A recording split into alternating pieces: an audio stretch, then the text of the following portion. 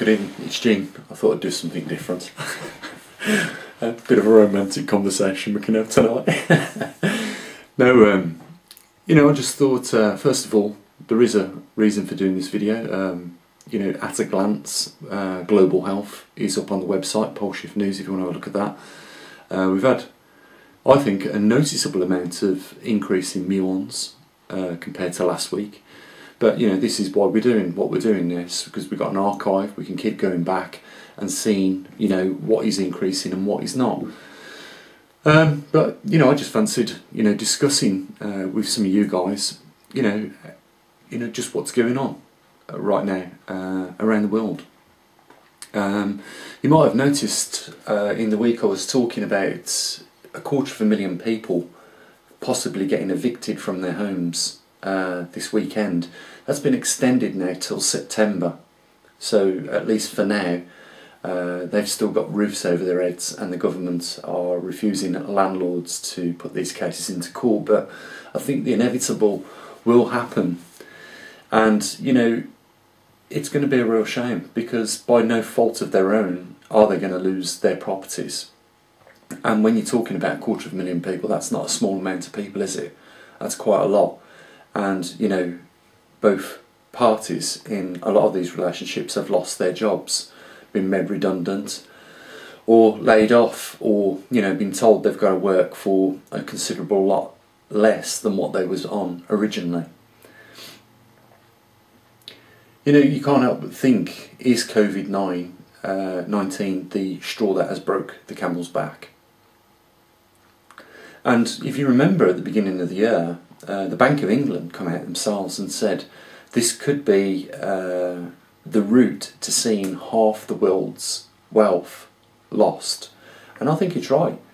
And I think that probably 95% of the global population, especially in these first world countries like ours here in the UK, America, Australia, New Zealand and most European countries, I think that the majority of the people are just hoping that it's going to get better. But if you just do some simple maths, you'll know that that's not going to be the case. And if the governments don't change dramatically what they're doing now, then, we could bankrupt the whole world over this. And that, I really believe, is a real possibility based on what I've seen take place in the last 5 or so months here in the UK.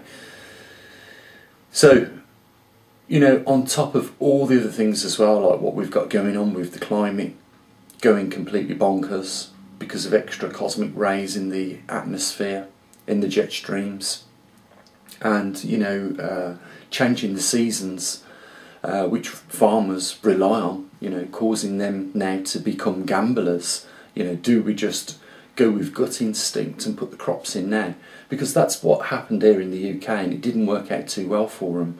They managed to get 50% of the crops in the ground, and only 50% of the crops they did put in the ground came back out, but yet low yields. So they probably ended up with about 25% of their annual crop that they would normally have at this point in time, which is not going to pay, like I said, for a New Holland combine harvester at the cost of over £1 million.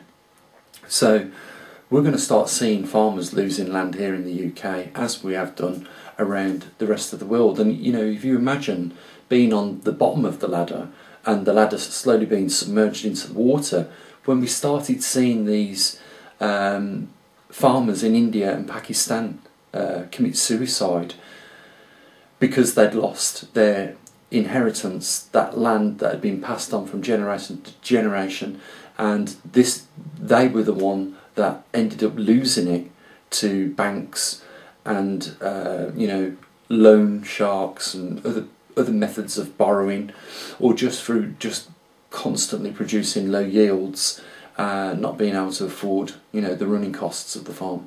They committed suicide, and I believe that this is going to be something that we are going to start to see in this in the third world countries like ours.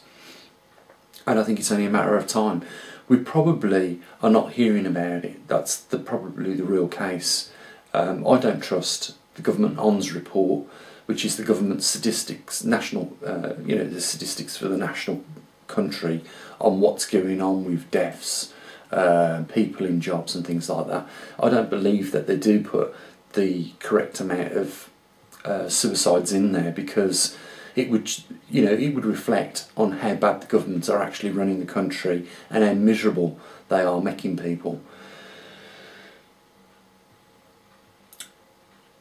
It's just one of those things. I managed to slip through pretty much every hole of assistance that there was to anyone. So most people that were self-employed who had businesses managed to get some government assistance, but I just managed to be the unfortunate one that couldn't fall into any category to be successful in getting some extra funding for our observatory. And it pisses you off, because I'm like everybody else. I pay taxes, so I just don't like this, the way they work it out, that certain people get it and that others don't, and I don't think it's fair. I think if you're going to give assistance out, it should be for everyone. And obviously, at some level it should be probably means tested, but it's quirky the way they do things, isn't it? So I think there's a lot of trouble coming for, and I think that, if we just look at what's going on YouTube, with a lot of people, what they're telling people to do, prepare, get your own food supply ready, and this, that and the other. I don't know whether they've, some of these people that actually come out with these things have actually thought things through. I mean, it's okay. It is okay. There's nothing wrong with growing your own food in your garden. But let's face it, it's never going to be sustainable. You're never going to be able to grow the multitude of crops that you were used to buying in the shop. So, the other thing is as well, is if a situation does occur, do you not think all your neighbours are going to pinch it out your garden and gang up on you? Do you remember the film Grid Down? There was a classic example of how people react. They pinched the English version of it. This guy had a generator and food, and then it wasn't long before they pinched his generator, and then they came into his house for his supplies and took them off him and beat him up. And that is exactly how people would react. What a lot of us don't understand is that these are predators that we live with, and it's okay in a normal situation, like it is just barely at the moment. But when they turn, they will pull you apart, literally rip you to bits for anything that you have, and you don't want to be one of those that have when there's so many people that have not. Trust me, because they will turn on you. I hear a lot of people saying put money in cryptocurrencies, but if we have a grid down situation and the internet isn't accessible, what good is that cryptocurrency to you?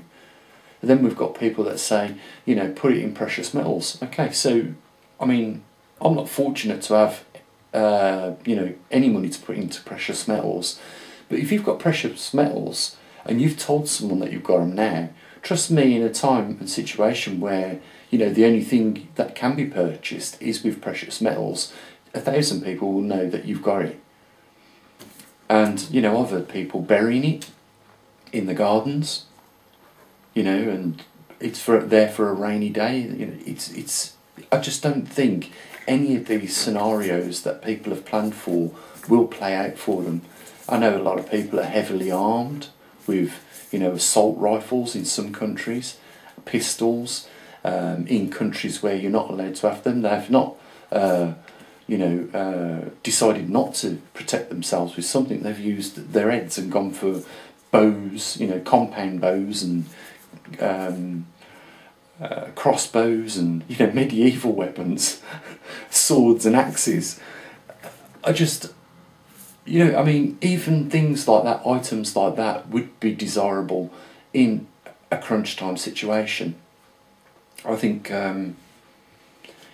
the best thing to do is what I noticed at the beginning of this, this COVID lockdown. We was going for a walk, and I just noticed fruit trees, like wild garlic and things like that, and plants and species that could be eaten, even fruit, and pears and apples. And I also noticed where particular animals are, because we live out here in a bit of a rural country, but those are the things I think would be more beneficial. For one, you're not carrying anything with you so that people can't take it off you.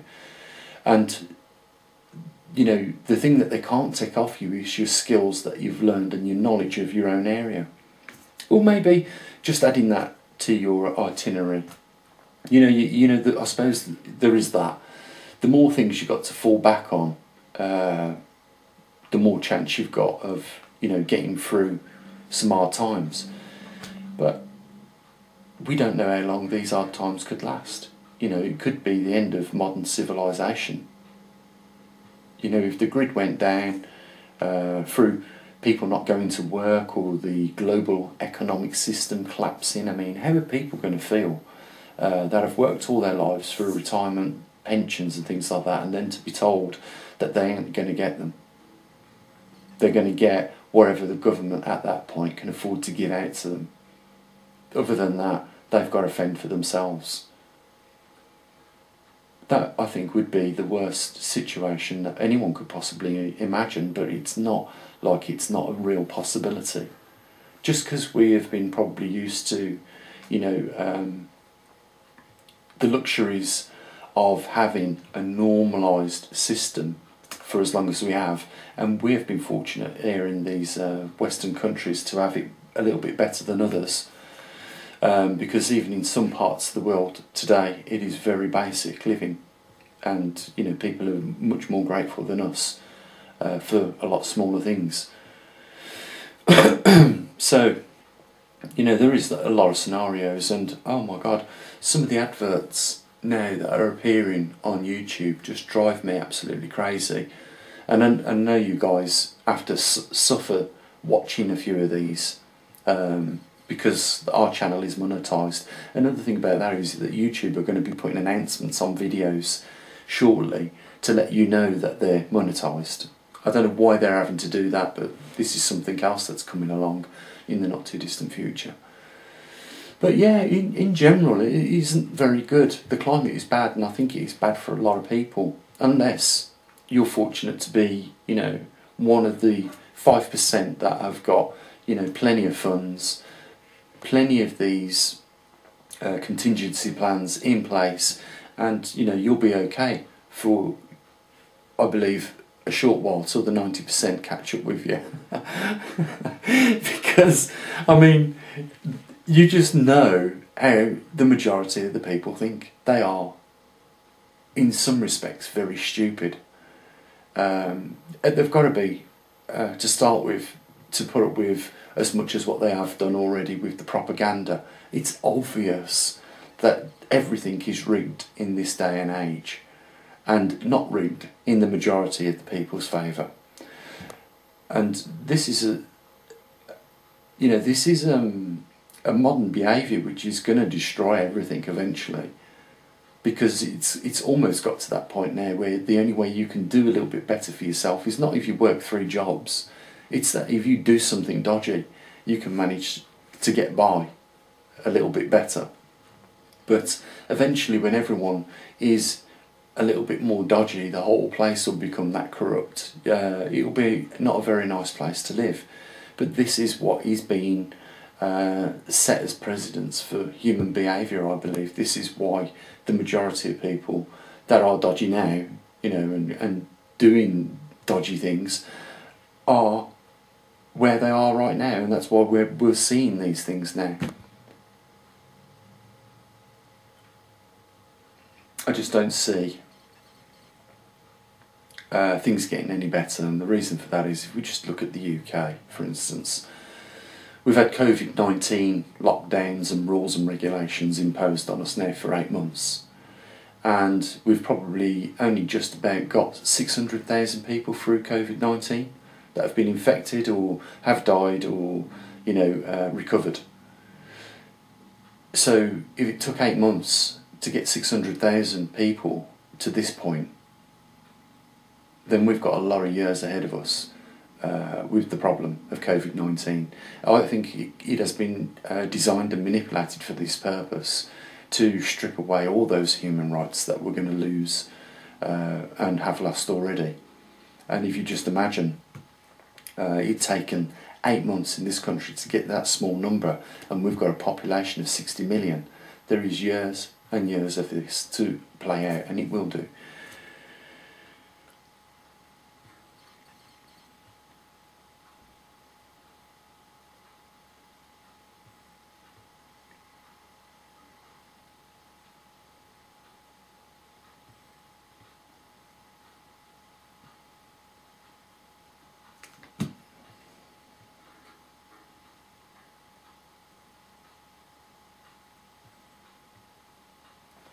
I think it would be good to, have a more optimistic outlook on things, but the reality, and I think you guys understand this, if you've been watching a lot of the similar videos that I've been watching, and you know what attitudes are getting like at the moment, you know that the reality is it is going to go in the direction of somewhere unpleasant for all of us. And we also know that the majority of people haven't got to the point where they are prepared to say, that is it, that was the last straw, I am now going out protesting. And even if we do go out protesting, look how good COVID-19 plays a perfect part in stopping people doing that, because you're not allowed to social distance with people. So large groups are not allowed. So what does that mean, in this country? Groups of 30 or more get now a £10,000 fine. The organiser of these events do. So that means they have got no opposition. They can get away with pretty much blue murder now. And, this, like I say, could be the straw that broke the camel's back. God knows where we'll end up in 2 or 3 years' time. I can see a massive recession coming out of this. The GDP is at ridiculous levels here in the UK. I know it's the same for America, Australia and everywhere else. And I know that there's a lot of businesses just hanging in there, and I can't give them financial advice, these people. But what I would do in their situation is just cut my losses until we at least see the other side of this getting better. But at the moment now it's not. We've not reached equilibrium at 600,000 people here in the UK. I know the figures are similar for every other country, but you've got to be realistic. You either pull out now with a bit in your pocket, or you lose the lot. And losing the lot could mean that you end up on the street, losing completely the lot, and that's probably when you'll lose it. It's crazy, guys. We're going to face a lot more hardships, all of us are. It's just a matter of, watching and see it take place. And I believe we're going to see some really shocking things over the next 6-7 months. That is going to surprise a lot of us.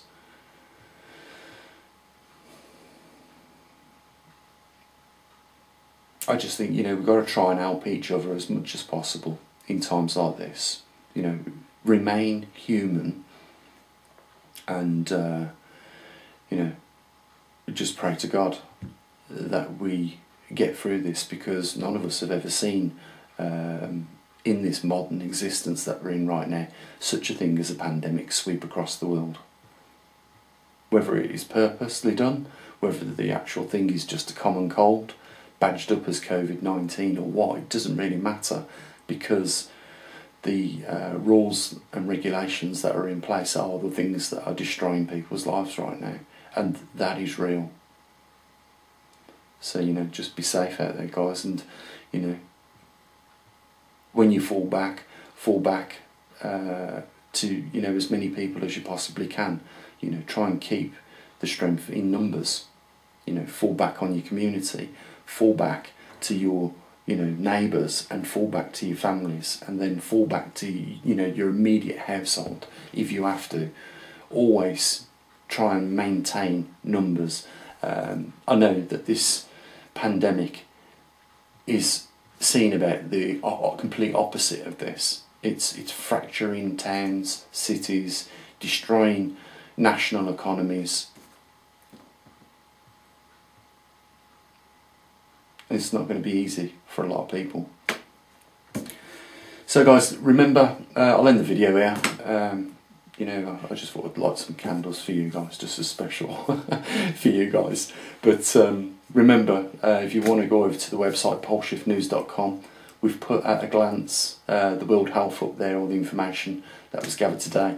It's still the same as last week's with regards to the magnetic North Pole position. That's because I'm not going to be popping the SD card out of the magnetosphere and the Trimax system every week. It's just crazy to do that. I want to leave that as it is. We'll update that every month, and we'll just keep the figures there so that you can see that there is some progression if you just want to go straight to that for your data. Like I said, there was a few more muons. Another active volcano has come on the scene in the last week. A 6.1 earthquake off the top of made in Papua New Guinea. What else? I won't tell you, I'll let you go and see for yourselves. There's a link down there if you want to help support what we do at the observatory. And other than that guys, you have a good evening. And don't worry about things too much. I'll be back at some point later this week. As always, bye for now.